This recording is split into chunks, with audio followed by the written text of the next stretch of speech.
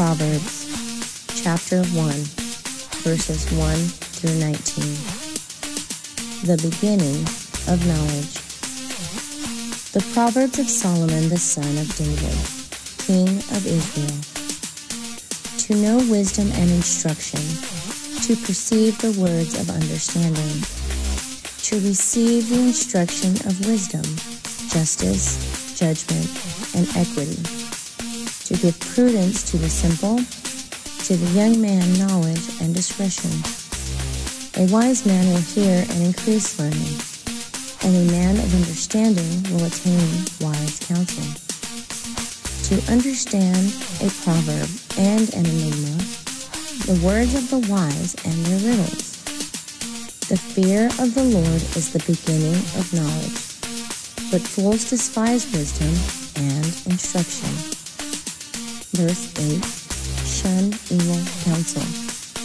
My son, hear the instruction of your father, and do not forsake the law of your mother, for they will be a graceful ornament on your head, and chains about your neck. My son, if sinners entice you, do not consent. If they say, "Come with us," let us lie in wait to shed blood.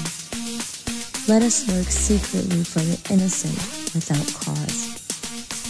Let us swallow them alive like Sheol, and whole like those who go down to the pit.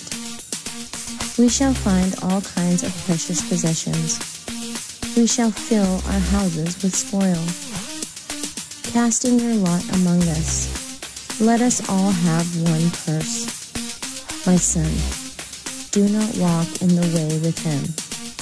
Keep your foot from their path, for their feet run to evil, and they make haste to shed blood. Surely, in vain the net is spread in the sight of any bird, but they lie in wait for their own blood. They lurk secretly for their own lives. So are the ways of everyone who is greedy for gain. It takes away the life of its owners.